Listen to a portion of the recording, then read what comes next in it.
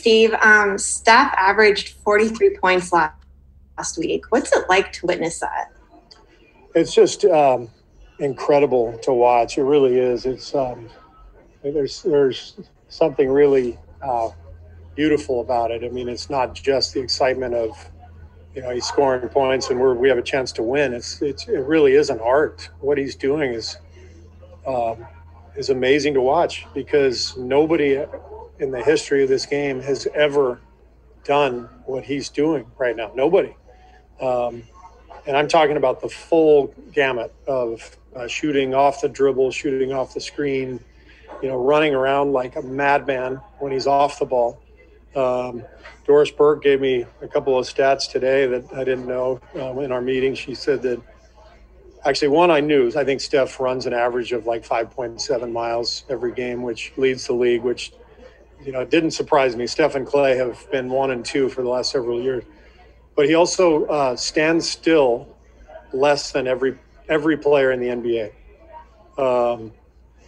What an incredible thought, and this guy is one of the very best players. But this is why he's one of the best players. He's a threat, whether he has the ball or whether he doesn't.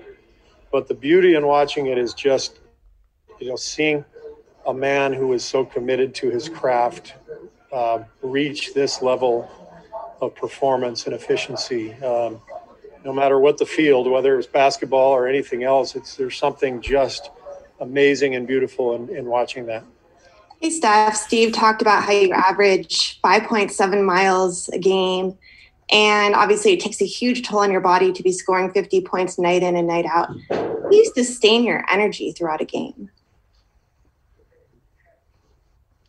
I've been blessed with a certain skill set and approach to the game that I've worked on year after year after year. And,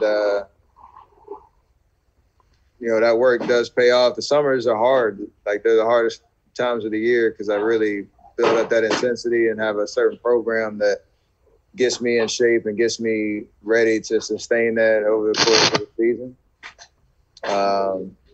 With the staff here, Brandon Payne, who has been with me for the last 10 years. So all those things come out during the season because I put the time in, and nobody really sees it besides my crew, but that is